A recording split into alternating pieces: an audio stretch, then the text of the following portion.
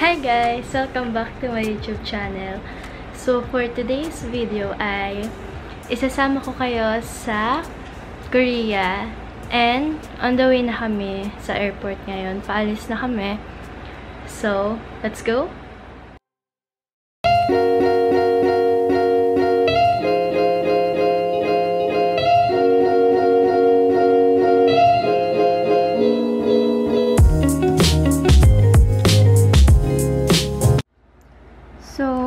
Ito yung OOTD ko papuntang airport sa Korea. Yan, naka-heat-tech agad ako. Yan, super init. Yan, tapos naka-leggings lang ako. Tapos white shoes. Then may balaba lang akong dala. So, yan. So, guys. Super nakakahiya mag-vlog. And recording na kami. So, papunta na ako sa gate namin. And maya-maya sasakyan din kami naman sa airplane.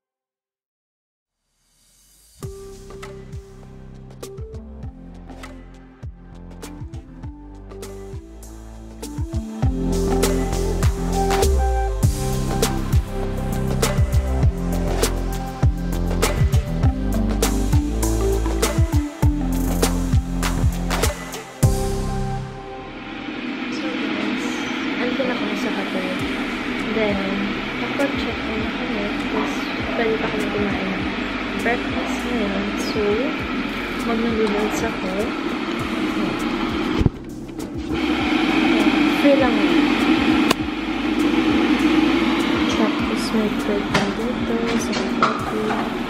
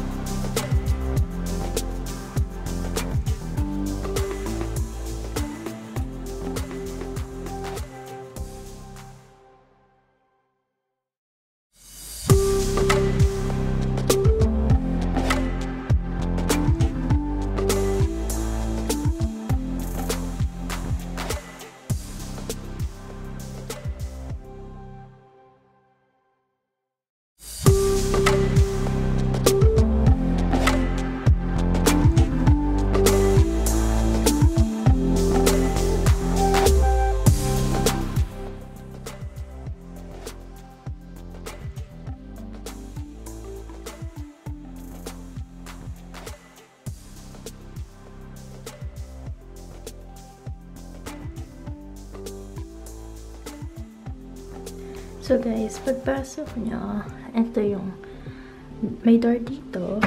Then, yan. CR. Ay. Yan. Ay. Ay. Wala, di ko alam yung switch. Basta CR. Yan. Then, may bed dito. Tapos may aircon, may cabinet. Bed ulit. Tapos dito namang side na to, CR ulit. Tapos, May cabinet ulit. May cabinet. So, may TV. May aircon. Tapos, may patungan dito. Tapos, bed. Cabinet. Bed. Cabinet. Bed. Cabinet. And bed. Tapos, dito, may CR ulit. Saka, dito pa pala. Ito, CR yan. CR. So, bale, 1, 2, 3, 4, 5. 5 yung CR dito. Tapos, yung bed, 1, 2, 3, 4, 5, 6, 7. So, super laki niya. Tapos, 1, 2, 3, 4, 5. 5 na aircon. Pero, for sure, hindi naman magagamit yun. Kasi super lamig. Then, may dalawang mirror. Ayun. Yun. Tsaka to. Yan.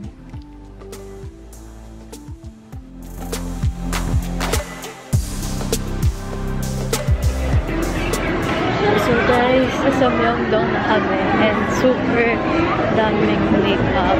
Ayun.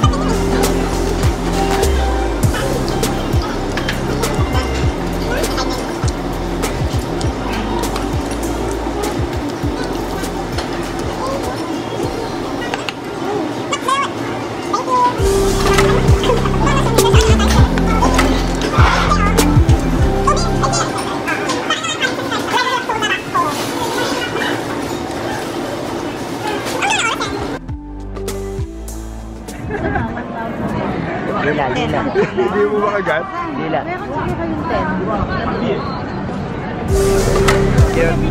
O dila natin.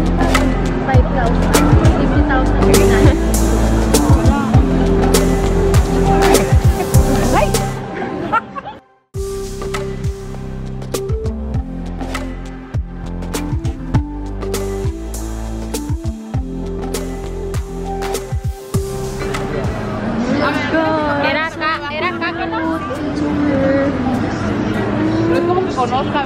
Kaya lang ang haba ng pila. Sale pa sila.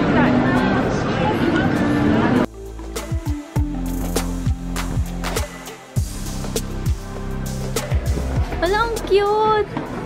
Gisingin mo kaya si Kiyon? Maliit lang pala yun. Meron kasi sinasabi. Ano yung sabi si Tata sa si Koya ba?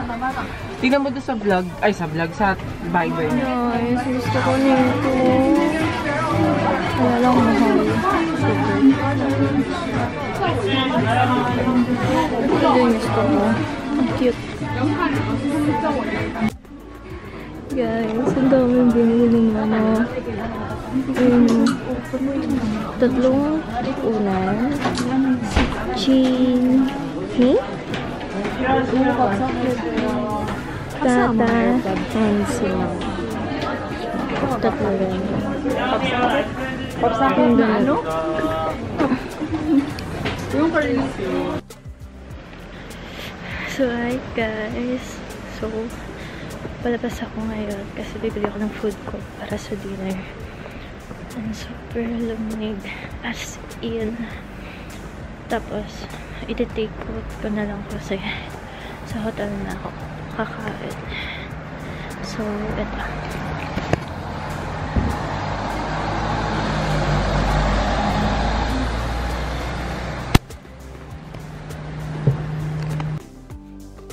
Sinipat ako ng bilihan kasi hindi ko trip yung food doon.